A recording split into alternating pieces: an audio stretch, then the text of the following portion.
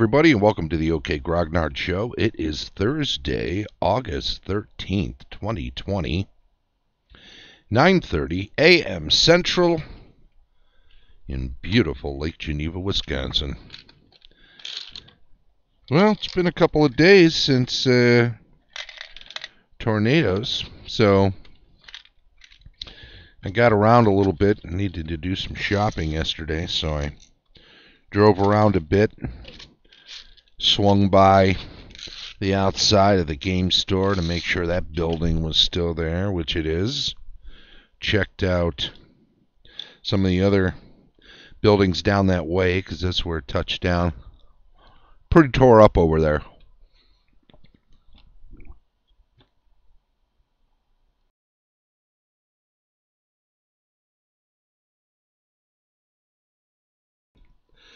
Sorry, I had to get a little water there. The neighborhood over that way is pretty nasty. I saw a lot of down trees and power lines and all the rest of what you expect to see. I'm not sure why. I'm not seeing the stream. I know it's there. Good morning to you. Also,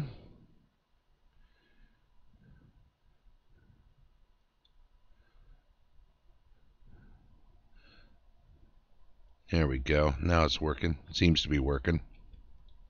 See how this looks. All right. Game running tips day on Thursday, you know. Dweller 8, Neutral Good Books. Thanks for coming out. We're going to be talking about combat and actions. As you know, we've been going through the DMG, reviewing some sections of it with an eye toward how we might, I guess, better organize portions of it. Because in a way, this show is divvied up in the way that some things would be organized better, in my opinion.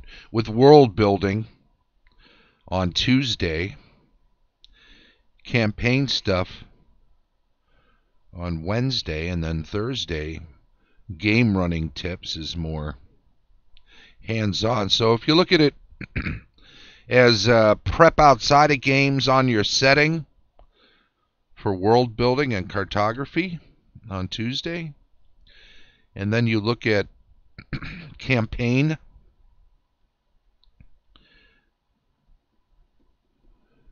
discussion on Wednesday as stuff you are putting together specifically for a group of players, whether it's prepping week to week based on what they are deciding to do, what avenues they're taking, or whether it's stuff you put together on the fly based, stuff that comes out of improv that you're putting together. That's the sort of nuts and bolts campaign stuff. This Thursday stuff is a little more mechanical in nature. It's sometimes it deals with rules, sometimes it deals with player decisions and interactions, direct interactions with how to run the game. And this next section of the DMG that we'll be reviewing, feels like it fits under game running tips because it's so mechanical in that way. Well, let's take a look at it. We've got let me pop this over here where I can see it more readily. There we go. As has been, it's in the Monsters and Organization section on 104. Starts in the lower left column. As has been stressed herein, you will find that it is necessary to assume the various roles and persona of all creatures not represented by players. This can be particularly difficult in combat situations. You must be able to quickly determine what the monsters involved will do in any given situation, and this can be particularly difficult in combat situations. And what he is particularly talking about there is in a sense fair adjudication. We want to be working within the realm of the knowledge of that character or monster or villain that you're running without metagaming a bunch of stuff that creature person would not know, that you as a DM know, either about the players or the player characters and what sort of secrets and weapons they may have at their disposal, but also without too much knowledge of the greater world. Because if they know, if they don't know, that 2 miles over there's a faction of what's it's coming this way, if this is not knowledge they have, but you run them as if they're hurried to get through this combat and get the heck out, even if that winds up benefiting the players, it doesn't serve the campaign, it doesn't serve the game, and it doesn't actually serve the players, because it cheats them out of some potential opportunities, and you don't want to do that. You want to give them every chance. Hey, Grail Knight, hosting me, huh? That's pretty nifty. You might be the first to host me somewhere else. The thing is to be fair, and part of this, and I've read this a number of times, obviously, part of this next section here is going to be about potential lack of fairness. So let's dive in. Let's talk about that too. It is necessary that you make a rule to decide what course of action the monsters will follow before the party states what they are going to do. This can be noted on the area key or jotted down on paper. Having such notes will save you from later arguments, as it is a simple matter to show the disgruntled players these orders when they express dissatisfaction with the results of such an encounter. The intelligence and wisdom of concerned monsters are principal determinants of their actions and or reactions, considered also cunning and instinctive.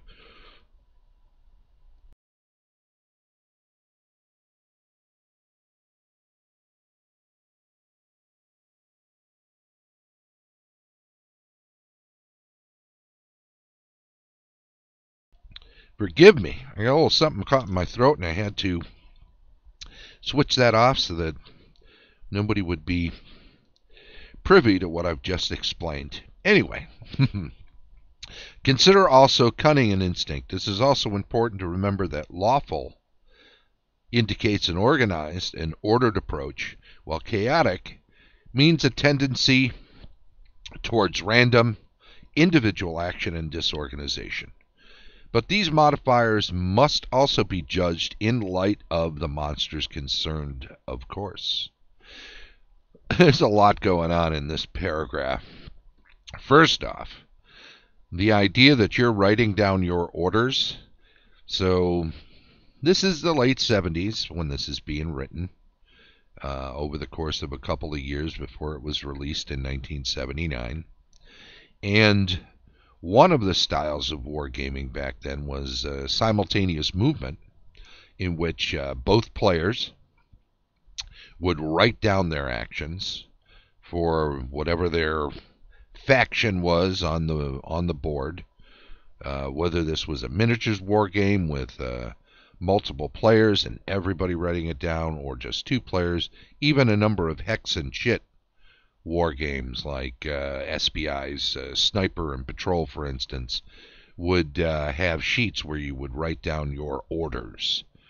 And then they would be revealed either by phase or in total, and they would be compared often by an adjudicator, an official, a referee of some kind in the case of war games. The The decision would then be made. Which orders? How do they unfold based on what each was? Do they both go off the way that they're expected to go off? If you're marching in a straight line directly away from the enemy, and they are walking in a straight line directly away from you, in all likelihood, both of those orders are going to work out swimmingly because there's no interaction. There's nowhere where conflict would be introduced based on how those orders both play out. And so there you go. So I think part of what he's saying about writing these things down before the players tell you what they're going to do is to be fair, to avoid any sort of personal bias of having heard what the players suggest they're going to do and then reacting to that before the creature villain character that you're DMing would know what their actions are. However, the idea that he says you can then show it to them when they're disgruntled suggests two things. One, it suggests that you're so good that whatever you're going to do is going to thwart them, regardless of whether it's a knuckle-headed goblin or a intelligent wizard. And it also suggests that your players aren't going to think of you as a fair arbiter, but rather an adversary. And unfortunately, in this case, I think that this approach reinforces the idea that you're an adversary. The fact that you're addressing it in a way that suggests you have to prove to them that you are not being adversarial, that you are not unfairly using knowledge that the creature monster villain would not have. In essence, in the moment, that you're not reacting to their actions with what you say this creature monster villain would do, rather than simply deciding on a course of action and then simultaneously letting it play out as they tell you what they're doing. Well, you're not having them write stuff that down, right? And oh, you thought that was you when I cut out for a second? Yeah, sorry about that. Obviously, when there's something in your bit of dust in your throat, you're not you can't beg pardon, right? I could have gone to the famous screen. I don't know if everybody's seen that at this point, but I do have a screen for just that sort of situation. But it actually takes a moment or two to manage to get it up and running. So, as I like to say, that is the guy has fallen off his ass, who has also fallen on his ass, is my technical difficulty screen. Green screen is coming through my face. Yeah, I know. I was playing with some adjustments with it yesterday, and I think I just made it worse. I don't know. Maybe if we just get some more natural lighting for today, it could clear it up a little bit. Just washes me out, though. So I don't know. We'll just leave it at that. Somewhere in between, right? Anywho, let's... I think part of the problem is the light is not properly set up yet to really wash the screen with green. So we'll get there. In any event, this reinforcement of the idea that there's an adversarial relationship between DM and players is not the way to go. You got to nip that in the bud, in my opinion. You got to flat out, at any point that you are ever...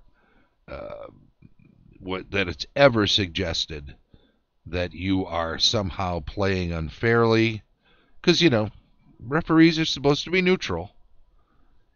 If at any point it's suggested that you're playing unfairly, you've just got to flat out say, hey, look, if this was an adversarial relationship, you'd have no chance. I can just bring every monster in the world here to fight you one after another, after another, after another, until your characters are dead. I have unlimited creatures at my disposal as a DM, and I can just roll more, even if I've never suggested there were this many orcs on the planet.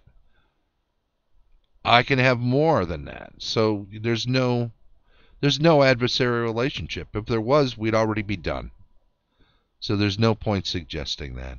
What you do have to make clear, though, is that as a DM, as a GM, as a game master, as a referee, it is your job, and this is what I would have had in this paragraph, it is your job to make clear not only that you aren't adversarial because you'd win, but also that it's also your job to create conflict, to present opportunities, because without conflict and without opportunities for players to resolve conflicts, there's no game.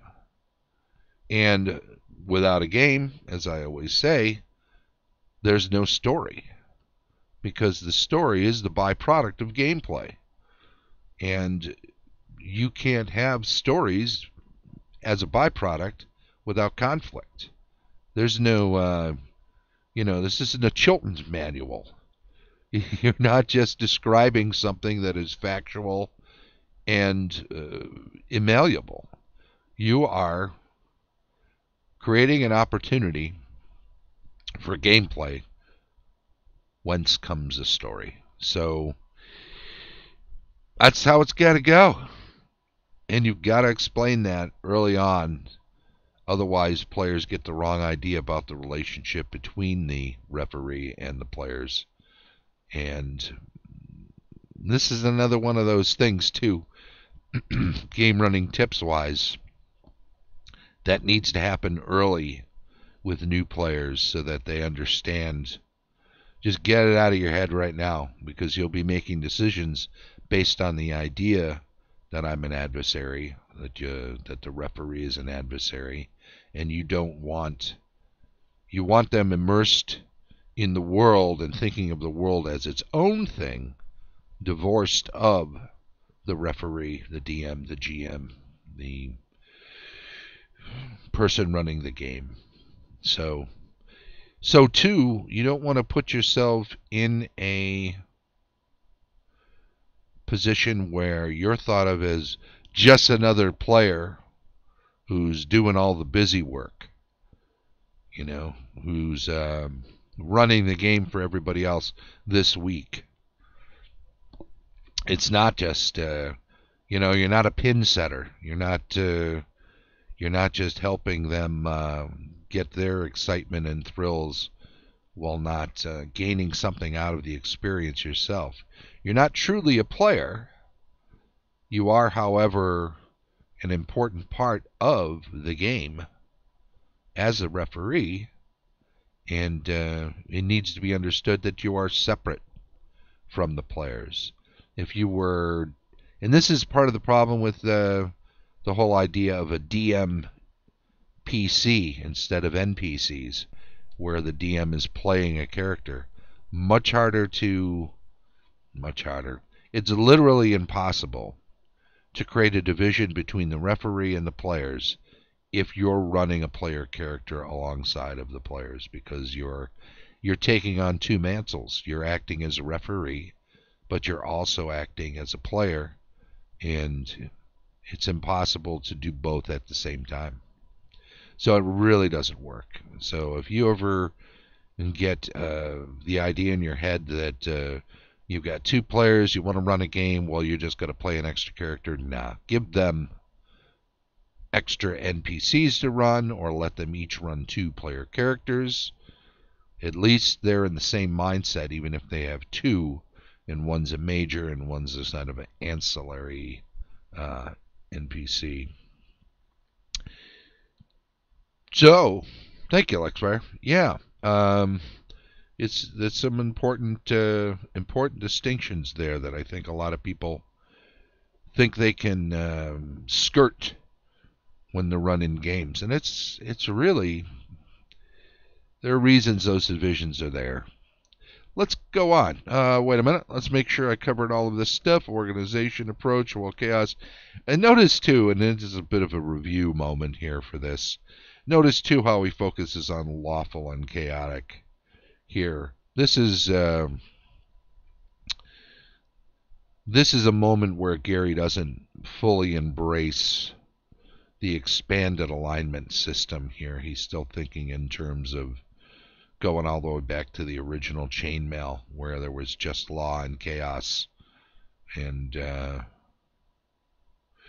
it's true that law indicates organized and ordered approach, and chaos means tendency toward the random, individual action and disorganizations when you're considering how cunning, what the approach is of the various characters. But so too, you should be looking at good and evil. You should be thinking in terms of sometimes if you're running an evil character, that evil character is going to do things that isn't in their best interest, just out of spite, just to be rude. So too, a good character, even if there's something that's very lawful to do, a lawful good character may lean toward the good side because they know that the law is going to hurt someone else, so it doesn't cover both of the parameters of their alignment. And these are things to consider when you're running these various characters. Examples of the responses of 6 different types of monsters follow. The situation will be the same in each example.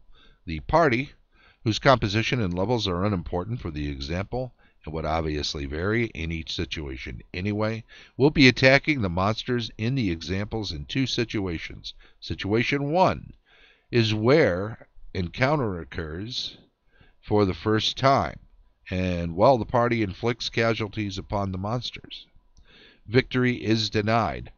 The party then leaves with its wounded, regroups, and returns 1 full week later to finish the job. Situation 2 is where the party, rested, healed, and ready for action, has now re-encountered the monsters in questions. In both situations, the response of the monsters concerned will be detailed, so you can use the examples in handling actual play. Example 1. The party has entered a crypt under an old temple and attacked skeletons and zombies encountered there. Situation 1. The monsters will respond as the crypts are entered in turn. Being effectively mindless, they have no coordination in their attacks, and no pursuit will occur when the party breaks off. Situation 2. There will be no change in response on the part of skeletons and zombies. Those destroyed will not have been replaced, assuming, of course, that some evil cleric is not nearby. Will not be replaced by reinforcements. Stores and furniture previously damaged or destroyed will not have been repaired. Example 2. The party has located and attacked a colony of giant ants. Although giant ants have only animal intelligence, the colony is an organized society wherein individuals are part of a greater whole. Thus, response will be ordered. Warrior ants will meet the attackers, and worker ants will remove the bodies, items dropped, and any rubble caused by the combat. If the queen is threatened, the workers will attack also. When the party breaks off the action, there is but slight chance of pursuit. Situation 2. In the interim, pupa, reaching maturity, perhaps 1 to 6 warriors and 3 to 12 workers, will have replaced casualties incurred during the first encounter. Destroyed tunnels will have been repaired, new tunnels possibly dug, and general activity of the colony carried on normally. Warriors will again meet the party, although they may be reduced in number. When the queen is killed, all organized activity will cease. All right, example 3. Well, you know what? This, with these orcs, is going to require a larger discussion. So too, example 4. So I think we are going to save examples 3 and onward for a future next week, a future broadcast. There's going to be a lot to talk about. Example 3 may take up a full show. Because once we get into orcs, we've got to get into a lot more these days than you would have had a discussion of years ago, maybe even months ago. And I won't get too much into it right at this moment. Sewn bindings can't beat it. Yeah, right on. First edition books did have good bindings for sure. No doubt about it. Have original DMG open from 79. Great bindings in the old days. Yep. Yeah, those books, they held up. They held up a long time. Hey, I don't know if you'll be able to see it. I've shown this before. I've shown images of this before. Let's see. Let's do this. There we go. Nah, it's going to be through it. Gary Gygax. So Gary, when he used to sign books, particularly DMGs, he used to sign it as if his autograph was an expulsion from the unicorn's buttocks. It's a fart signature. Mark, where's my $10? Bucks even. So when I ran into Gary, I let him know that I had won this in a contest rather than bought this particular book. And he said, well, what do you want me to write? I said, why don't you write something like, hey, where's my $10?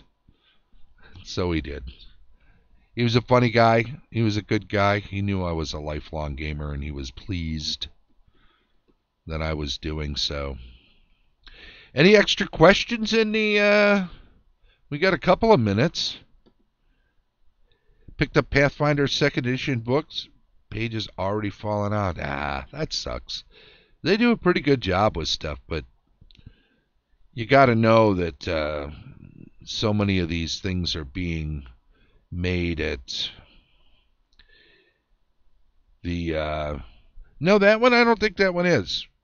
I've had a couple over the years.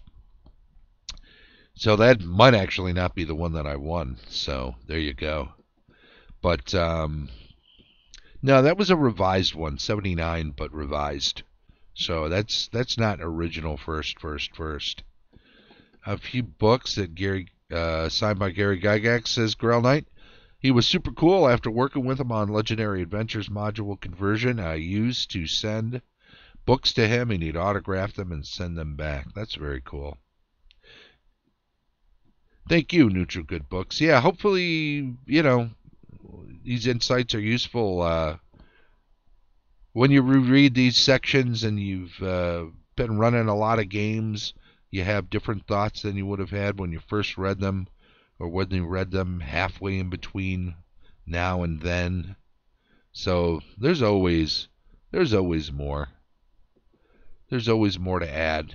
If I were to reread that section for a video a year from now, then in all likelihood I would have some different insights to add. I don't know that I'd change a whole lot. I don't know if I'd contradict myself, but I certainly would have additional stuff to add just from games I've been running. So would you. So would everybody. It isn't necessarily anything special. But there you go. Game Life 9. Your link didn't work, did it, Game Life? Skip to 5:30. I don't know. Never saw this guy before. Do we know Game Life? Is he new? Is he just here in time to get himself knocked out? Well, I'll tell you what. We're shutting down anyway, so I want to thank everybody. I do want to remind people of the schedule. Tomorrow we'll be working on Adventurers. Right? Building Adventures, GM Reviews on Saturday, Rules Retrospective on Sunday, Weekly News and Announcements on Monday, cartography and world building on Tuesday, campaign discussion again on Wednesday, and back around to GMing tips. I made some slight adjustments again to the naming of these things. I want to be sure I'm on the right side of all of this. And I don't think Game Life has actually done anything. I think Game Life is just popping in to try to throw 2 messages. Sorry, buddy. It's a bozo no-no, as they say, so we're just going to block him. Anyway, once again, thank you to everybody who's following the channel. I appreciate it. Also, be sure to chime in on the chat stream when you're here. It gets you on the list for the weekly drawing of something free to give everybody. And if you're in YouTube, subscribe to the channel, give us a thumbs up, maybe a comment. Let us know what you think, and we would appreciate it. So, until the next time, let us say this. Thanks. Have a good one. I'll be back tomorrow at 9:30 a.m. tomorrow and every day. So come join me when you have the time. Appreciate it. And bye-bye.